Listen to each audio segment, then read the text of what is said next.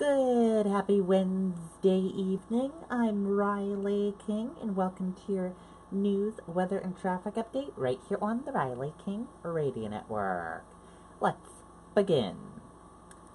First up, let's take a look at your top evening news stories for this evening. Your first top evening news story: 17-year-old charged with killing man, shooting mother in Farmington. Your second top news story: West Nile virus detected in New Hampshire mosquitoes for the first time this season. Your third top news story: 3-year-old boy died, sister injured in South Boston crash.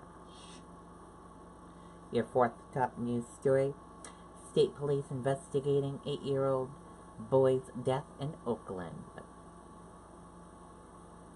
Your fifth top news story: a look at your U.S. stock markets. And here's a look at your U.S. stock markets for you.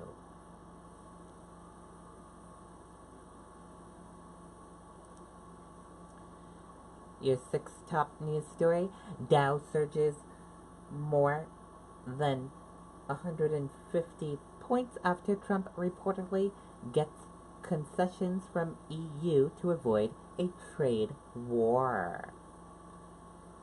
And your seventh top news story: Trump proposes summit with Putin delayed. And there's a top evening news stories. Now let's take a look at your weather and traffic. Weather right now is broken clouds, 78 degrees. Your weather for tonight: showers and storms with locally heavy rain possible, lows in the 60s. For tomorrow, lingering showers, highs in the low 80s. And for tomorrow night, clearing skies with patchy fog, lows in the 60s.